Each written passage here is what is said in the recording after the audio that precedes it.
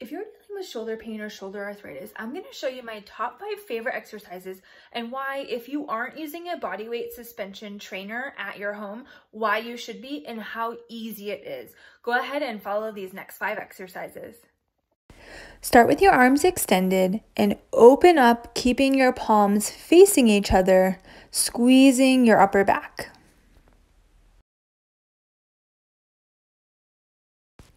Tucking your elbows in tight, pull yourself up, squeezing your shoulder blades at the top.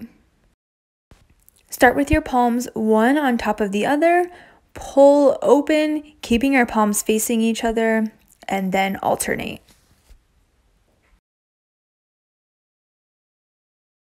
Start in a plank position, palms are facing each other, let your arms come out to the side as far as you can, comfortably get back up, keeping your body in a nice straight line.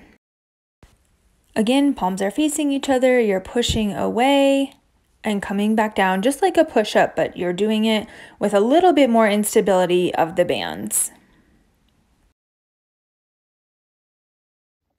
If I have you convinced that you need to try one of these, the link is below so you can purchase your own for half the price of the original TRX. So for half the price, you have access to so many exercises. So these are all good for shoulder arthritis and shoulder pain. Now, obviously, it's going to depend on what type of shoulder pain you have and what was causing it.